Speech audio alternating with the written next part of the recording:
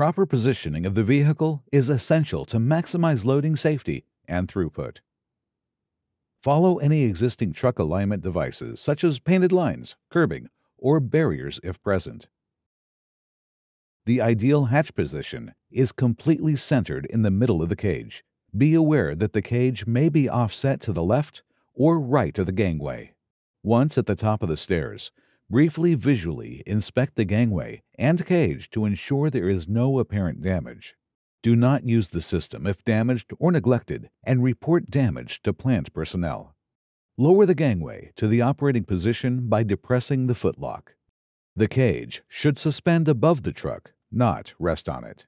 The gangway end tread should be at the same height as the hatch for optimum clearance.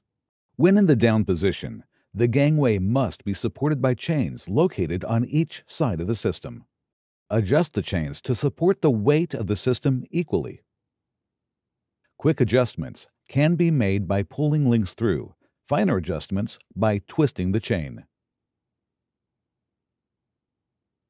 Once the gangway system is down and in the proper supported position, personnel may enter the work area to access the hatch.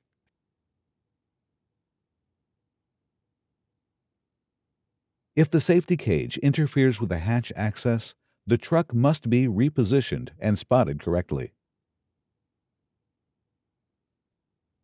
After completing the work function, exit from the top of the truck.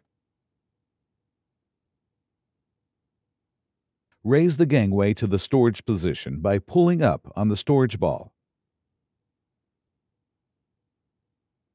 Ensure the footlock engages once the gangway is in the full upright position. If accessing a second hatch, you must raise the gangway to the fully stored position. Push the gangway to position the cage over the hatch and repeat instructions from step 7. Once the gangway is in the full upright position, exit the platform.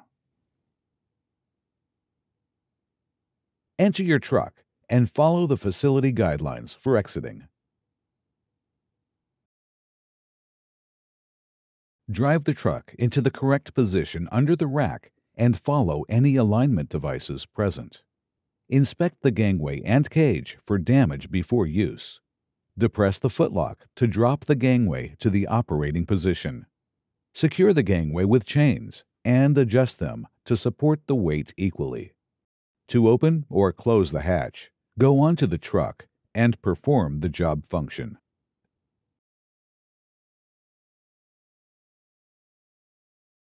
If the safety cage interferes with hatch access, reposition the truck. Once the work is complete, exit from the top of the truck. Store the gangway by pulling up the storage ball and ensure the footlock engages. To access a second hatch, fully raise the gangway. Move it to position the cage over the hatch and repeat instructions from step 7. Follow facility guidelines when exiting.